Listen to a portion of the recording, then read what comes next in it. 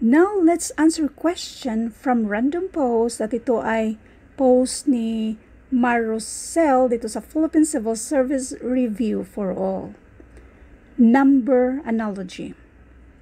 3 squared is to 9 as 9 squared is to what? Ito yung mga choices. Meron tayong 18, 27, 72, 81, at 90. Yung tanong ay kung bakit 27 yung sagot. And by the way, para sa nangihingi ng mga libreng printable na reviewers, punta kayo dito sa Philippine Civil Service Review for All. Punta kayo sa files ng grupong ito para ma-download nyo agad-agad yung mga libreng printable na reviewers. At ito naman yung iba pa mga FB groups na lagi nating tinatambayan. Now, when it comes to number analogy, lahat ng number analogy ay hindi siya pwede, kaka-upload lang natin ng number analogy din, ay hindi siya pwede sa ratio and proportion. Pero, lahat, as in lahat ng ratio and proportion ay pwede sa number analogy. Now, sa number analogy naman, napaka-importante ang choices. Dapat given yung choices. Ito ay 3 squared is to 9. So, posibleng 3 times 3, and this is 9. So, kung anong ginawa natin dyan, since ito ay, pisahan natin sa 3 squared is 3 times 3, and that is 9. So, kung anong ginawa natin dyan, yan din ang gagawin natin sa next. So, this is 9 squared. So, 9 times 9 equals 81. Yung 81 ay nasa choices.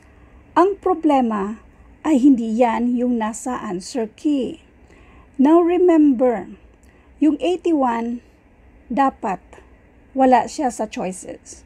Kung nandyan, pwede rin naman siya yung tamang sagot kasi meron naman siyang pattern dito. At ito na nga yung pattern natin. Okay? Yan na yung pattern natin. May pattern yan. Now, ang 27, yun yung tanong. Ang 27 sa number analogy, tama rin yan siya.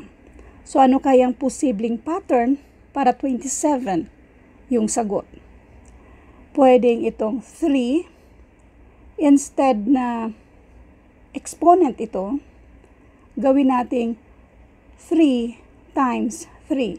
Bali, ignore natin si exponent. 3 times 3, and this is 9. Now, si 9 na may exponent na 2, ignore natin yan siya. So, we will have 9 times 3. Bali, kung nag-multiply tayo ng 3 sa isa, nag-multiply din tayo ng 3 sa next. So, 9 times 3, and this is 27. Isa pang magandang pattern kung bakit 27. Yung exponent na 2, instead na exponent yan siya, yan ay pang-multiply natin sa mismong 3. 3 times 2, and this is 6. Si 6 ay ada natin ng 3, and this is 9. Kung anong ginawa natin, yan din ang gagawin natin sa next.